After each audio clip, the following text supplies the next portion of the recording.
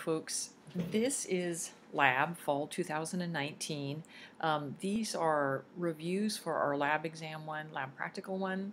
And I had been using our Lab Homework Study Guide packets. We had just finished the first packet A1.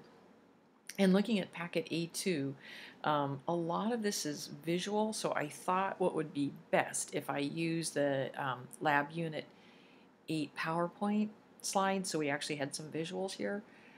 So I'll try to switch, I'll try to read some of the questions off of our Chapter 8, Unit 8 lab homework, and then try to find slides in the PowerPoint that would illustrate them. So the first one is the first Chapter 8 homework question is describe 3 advantages of heat fixing bacterial smears. Oops. And heat fixing, first of all, it sticks the cells to the slide, so when we add our liquid gram stain reagents, the cells won't slide off. Furthermore, it will preserve the cells, so once we heat fix, then we can stick the smears in our locker if we don't have enough time to do the stains. It hopefully will kill any pathogens, so it makes it safer to work with the smear. And some people feel that it actually increases dye uptake so that the cells will stain better. With regard to disadvantages of heat fixing, it kills the microbes, so you can't see if they're motile. Some people observe that you get a distortion of cell shape or cell size, especially if you heat fix too long. So those would be disadvantages.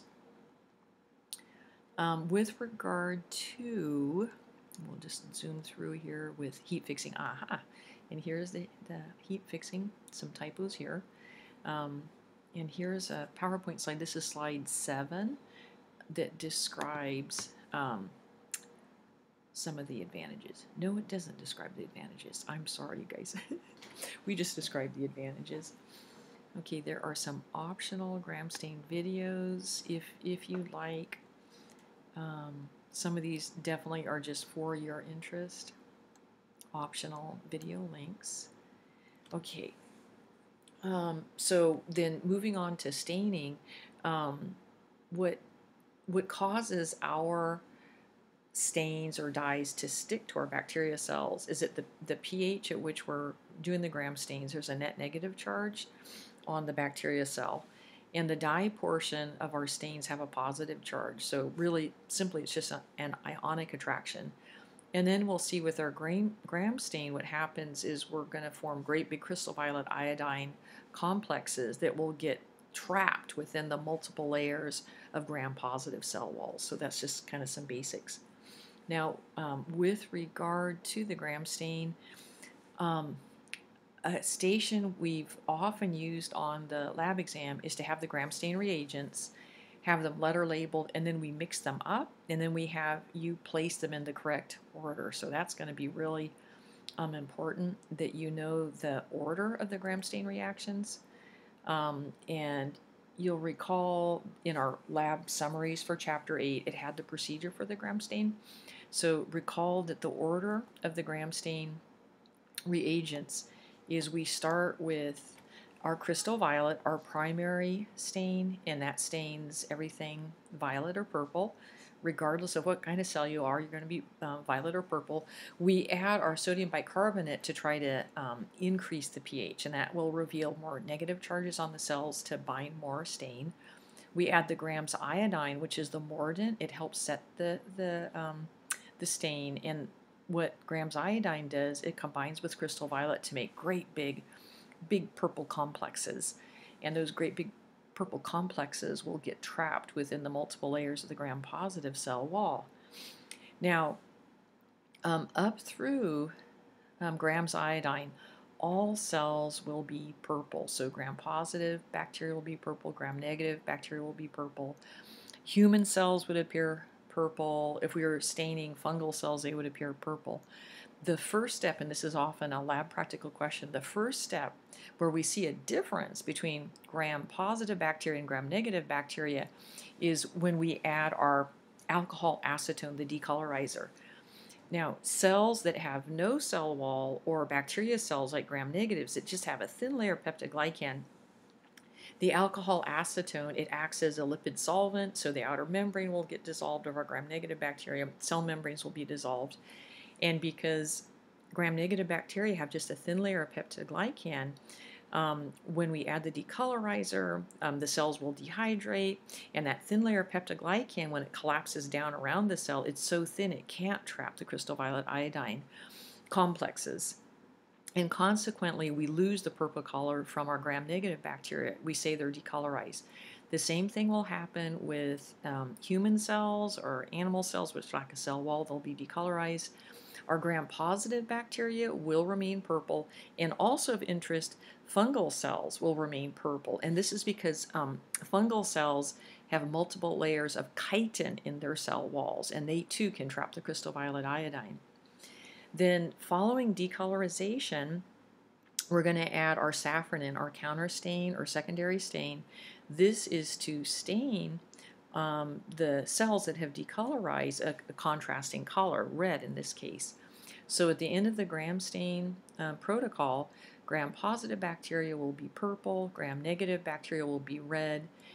Animal cells, human cells should be red because remember, no cell wall, and we would predict that fungal cells, because they have thick layers of chitin, should also be purple. Artifacts, we saw quite a few artifacts when we did gram staining. If you don't wash your gram stain smear with lots of deionized water at the end, you might have precipitated dye. Sometimes you'll get these dye crystals that are confusing. Sometimes you think they're cells, but they aren't. Okay, so let's hear. That is the first page of the Smears and Stain homework. And then let's see here. We'll go over on page 3. They're asking about different shapes and arrangements of bacteria. So we'll just do that really quickly. So ball-shaped bacteria cells, a single one is called a coccus. And if we have more than one, they're called cocci. And then if you have a rod-shaped bacterium, it looks like a sausage or a cigar, a single one's called a bacillus, and more than one's called bacilli. So we'll focus on these two shapes. Now, when the bacteria divide and they separate, when we look at them in a smear, they'll have what we call a random appearance. They're just scattered everywhere. Sometimes when cells divide, two cells will remain stuck together. So when we have two cells, the prefix we use is di or diplo. So if we have two ball-shaped cells, we'd say diplococci. In theory, we could have diplobacilli, right? And then other cells will, as they divide in two, they will all remain attached to one another, forming these chains. And the prefix for chain is strepto, so we can have streptococci, a chain of cocci. And we can have streptobacilli. And you might remember that Bacillus anthracis were gram-positive streptobacilli, and also Bacillus megaterium, gram-positive streptobacilli. Another example that we looked at was our Neisseria gonorrhea, were gram-negative diplococci. Okay.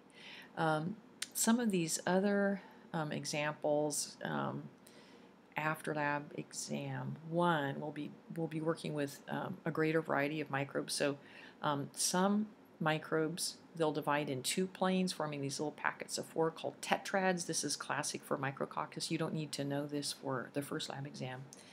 And then other bacteria will divide in 3 planes and stick together, forming these 3-dimensional grape-like clusters. This is referred to Staphylo. And of interest is only cocci can form Staphylo arrangements. Only cocci can form tetrads, right? With our bacilli, since they only divide in one plane, we'll have random bacilli like E. coli. We can have diplobacilli. We can have streptobacilli, such as Bacillus anthracis.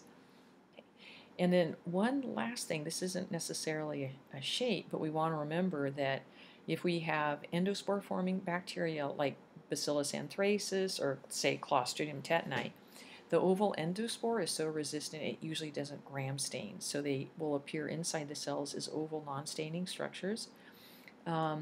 Later in the course, we will look at some spiral-shaped bacteria, such as the Spirilla and the spirochetes. All right, so that was helping to answer questions on page 3 of the Unit 8 Smears and Stain homework. So just for some practice, you guys, if this was a gram stain, we have the purple cells will be gram positive. So here we have gram positive streptobacilli. This could be, for example, Bacillus anthracis, Bacillus megaterium. We have these little tiny gram positive coccus here. These are randomly arranged or just scattered everywhere. It looks like these are some what are called Vibrio. It's like comma shape. These are gram negative, being red. Okay, so just kind of practicing both the describing the gram stain reaction and the cell shape and arrangement. All right, and this looks like this little concept map with regard to cell shape and gram stain reactions. And this is just a cartoon. We want to remember, you guys, in gram-positive bacteria, they have a thick layer of peptidoglycan, which when we decolorize will collapse down around and trap the crystal violet iodine inside, so they will remain purple. And our delicate little gram-negative bacteria, they just have this thin layer of peptidoglycan, so when we decolorize them, the outer membrane dissolves, the cell membrane dissolves, they dehydrate, and this thin layer of peptidoglycan cannot capture the crystal violet iodine, and that's why they decolorize. So the steps in the gram stain, and this is nice, you guys, they have the steps here and the name of the reagents in order, the function of the stains, and over here really nice, you guys, they have the color, what happens at each step. So gram positives remain purple throughout. The gram negatives, they'll be decolorized, and then we're going to counterstain with safranin. So this is a nice cartoon to study the gram stain steps. All right, this is just kind of repeating again how the cell wall composition will determine the gram stain reaction. And again, this was just more practice with gram stain reaction and cell shape. Again, these are fungal cells, you guys, believe it or not. This is Candida albicans. And if they're growing, for example, in the bloodstream of humans, they can take on these weird, they call them pseudohypha. But this is just to show you that fungal cells, like yeast cells, will stain gram positive because they have thick layers of chitin. So on your homework, folks, this is on page 2. They talk about describing false gram negatives, false gram positives. So let me back up here a little bit. So we also need to know the term gram variable. So gram variable is when you know you have a pure culture, you do a smear and you gram stain, and you see both red and purple cells, and you know it's one type of bacterium.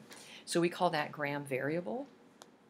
And one reason might be that you have truly gram-positive bacteria.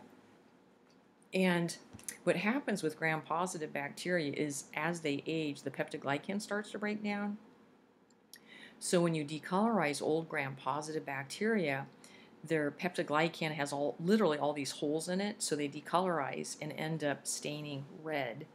And that would be called a false gram-negative reaction. So with our Bacillus megaterium cultures, lots of you had either gram variable results or the whole smear, all the Bacillus megaterium appeared red.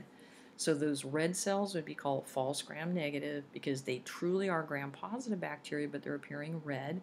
And again, that might be just indicating they're old.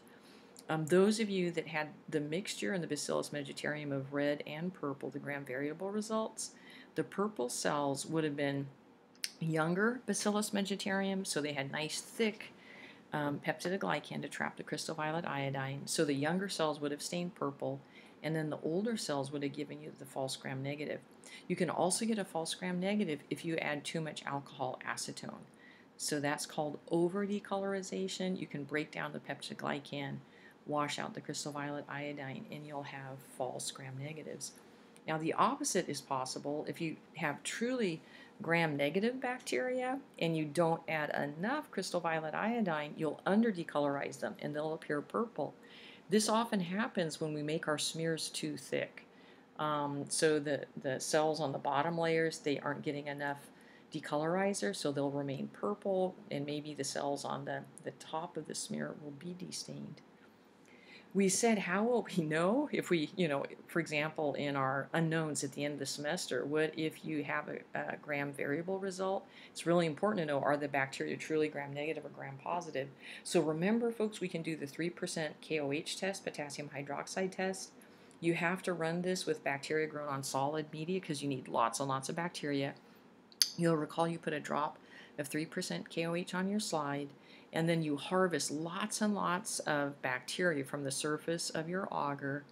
You mix it in with the KOH for a minute, 60 seconds, and then you slowly lift the loop. And if you see this sticky kind of translucent strand, some people call this snot, this is chromosomal DNA that was released when the bacteria were lysed by the KOH.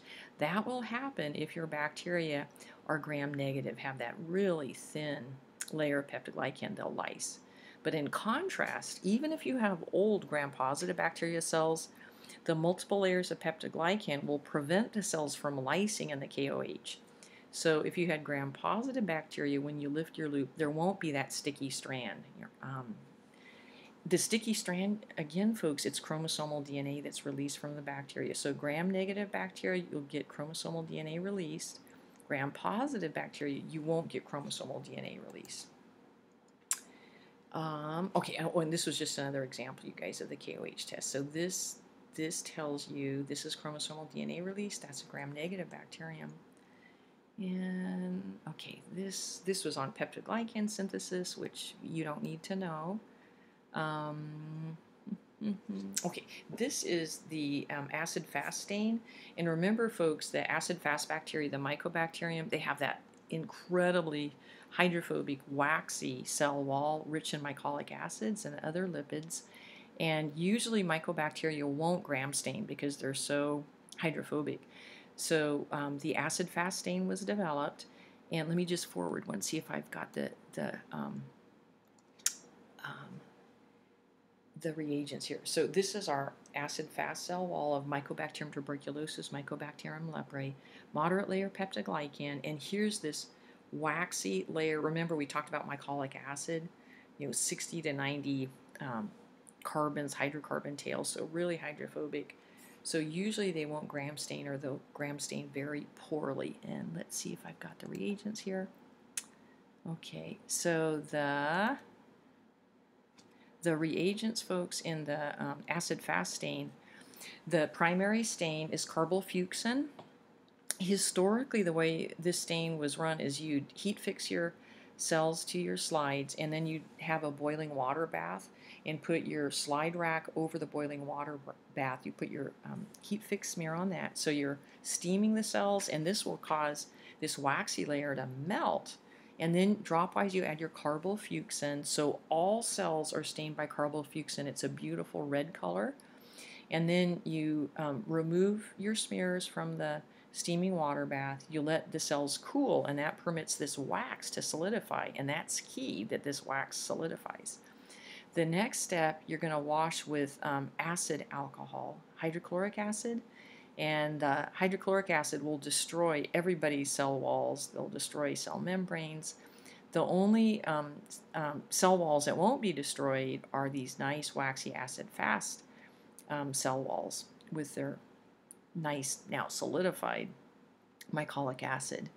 So only acid-fast bacteria will hold on to the beautiful carbolfuchsin. That's why they're called acid-fast. You cannot decolorize them with hydrochloric acid. So the acid-fast bacteria remain red, and then following decolorization, you're going to counterstain with a contrasting color. So that would be methylene blue. So bacteria that aren't acid-fast will be stained blue. Human cells would be stained blue. All cells are going to be stained blue except for our acid-fast bacteria. And let's see if we can look at this one here. So here, you guys, if I gave this on the lab exam and said this is a mixed culture, 2 different bacteria, and they've been stained with the acid-fast stain, which ones could be Mycobacterium? They would be the red ones here, right? And non-acid-fast bacteria then would be the blue ones. So acid fast positive is red, and then acid fast negative is blue, and it's easy to confuse that with the gram stain results. I think that's it, you guys. So let's see, did that cover? I think that covered page 2 of the Unit 8 study guide questions. On page 3, it asks you how to prepare and heat fix a bacterial smear, and that's going to be on your lab summary sheets.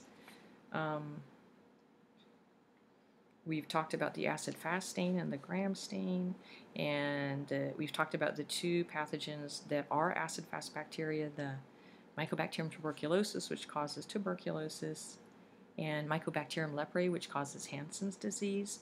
And remember, you guys, those bacterial pathogens are really hard to treat because the waxy cell wall permits resistance to lots of different antibiotics. You have to treat the patient for months, sometimes years. The acid-fast cell wall makes it hard for our phagocytic cells to kill the acid-fast bacteria, so they're really hard to treat. And then, folks, let's see. I'm going to stop here. The next set of study guide questions are on Chapter 7, Prokaryotic Ecology, which is relatively light. So I'll close this PowerPoint, and then I'll start a new one for prokaryotic ecology. And what I'll probably do is do a screen recording of the lab summaries, the lab exercise, nitrogen fixation, and biofilms in the next film. Okay, so we will be back.